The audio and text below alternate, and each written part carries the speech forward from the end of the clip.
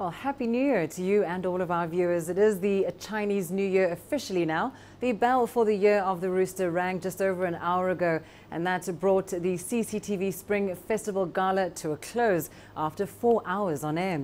It is the most watched television show on the planet and features dancing, singing and comedy sketches to welcome the beginning of the Year of the Rooster.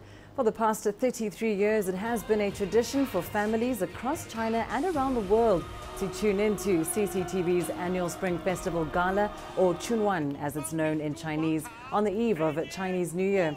This year's gala featured some familiar faces and also a lot of new ones. It also included live performances from Shanghai, Sichuan, Guangxi, Heijongjiang provinces and has been broadcasting live to 157 countries and regions around the world.